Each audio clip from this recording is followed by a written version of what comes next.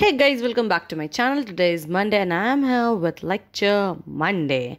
I hope you enjoyed my last 3 Monday videos because those were the experiential learning and the RAWE program videos.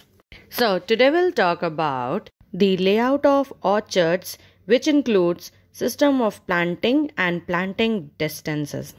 तो देखते हैं system of प्लांटिंग्स कितने types के होते हैं।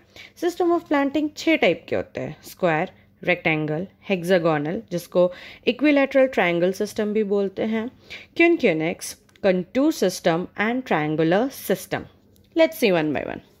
Square system क्या होता है? ये सबसे इजी होता है, सबसे वाइडली अडॉप्टेड होता है, सब जगह पॉपुलर होता है।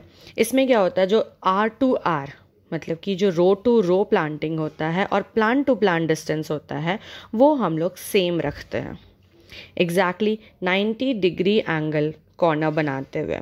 तो अगर इस सिस्टम में number of plants per hectare count करना होगा तो that is easy, 10,000 metre square divided by x square, जहाँ पे एक्स स्क्वायर क्या है, R2R divided by plant to plant distance है।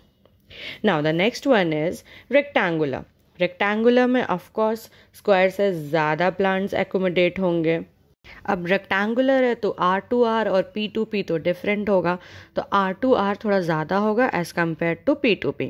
और number of plants calculate 10,000 metre square divided by x into Y. Now next one is hexagonal और equilateral triangle system. यहाँ 15% ज़्यादा plants accommodate होंगे as compare to square system, and the plants are planted at the corner of the equilateral triangle, therefore it is known as equilateral triangle system also।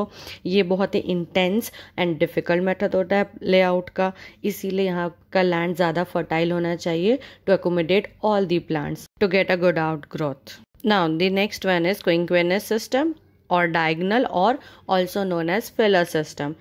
इसके लिए सबसे ज़्यादा highly fertile soil चाहिए।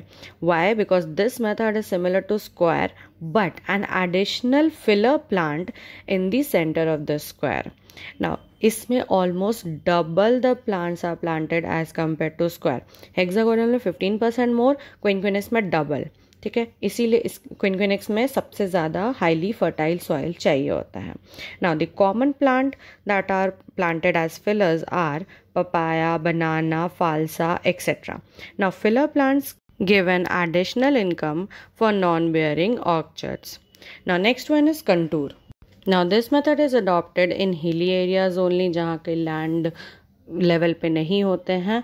ये not uniform रहता है planting distance यहाँ पे, क्योंकि जिस हिसाब का सिचुएशन रहेगा उस हिसाब से अपन प्लांट कर लेते हैं। Not triangular system, this system is used in high density planting. तो हम लोग अच्छे से जानते हैं कि मैंगो के आम्रपाली वैरायटी को हम लोग HDP के लिए यूज़ करते हैं, इसीलिए ट्रायंगुलर सिस्टम में हम लोग का एग्जाम्पल क्या हो जाएगा, आम्रपाली हो जाएगा। तो दीज वेर दी 6 मेथड्स या फिर 6 system of planting which we use। I hope you liked it and learned it also. So that's all for today. If you like the video, please hit the like button, share it, and don't forget to subscribe my channel. I'll again come up. Till that, take care. Bye bye.